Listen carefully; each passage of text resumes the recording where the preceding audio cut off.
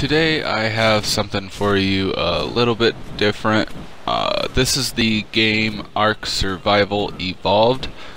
It is new to the Xbox One, but has been on the PC for some time. I'm not quite sure how long yet.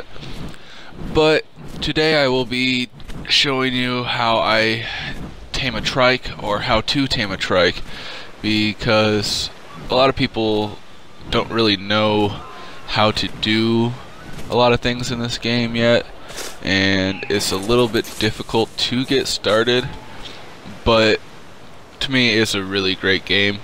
I do intend to make a lot more videos of this game in the future, so if there is something specific you would like to see me do on this game, make sure to leave a comment of what you would like to see, and I will make sure to get back to you on that.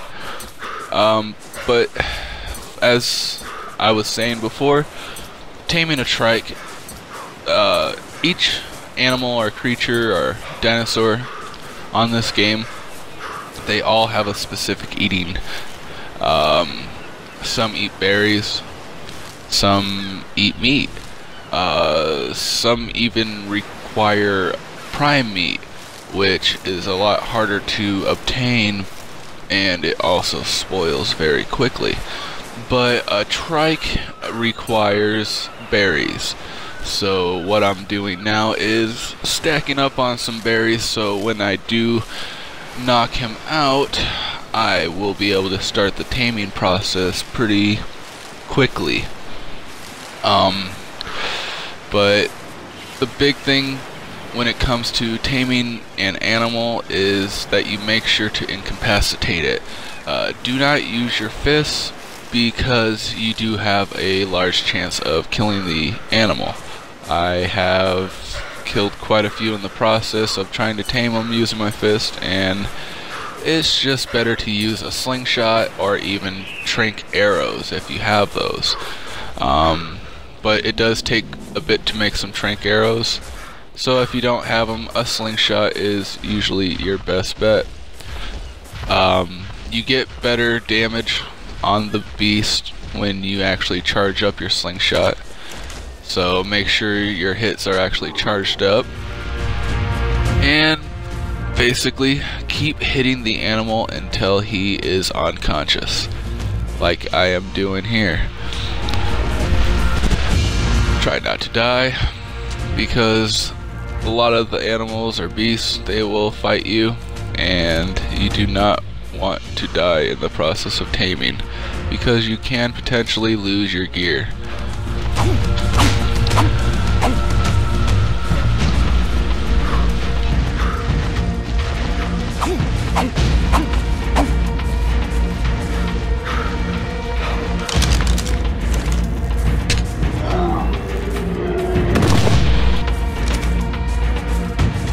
Now that I have the beast unconscious, what I'm going to do is start putting berries in his inventory, and it will start the taming process. Now, after some time, the beast will be tamed to be mine. Depending on your taming speed on the server, it could take some time. Luckily on my buddy's dedicated server, the taming speed up is, I think, a couple points up. So in the meantime, I'm just gonna collect some more berries and keep feeding them until he is tamed.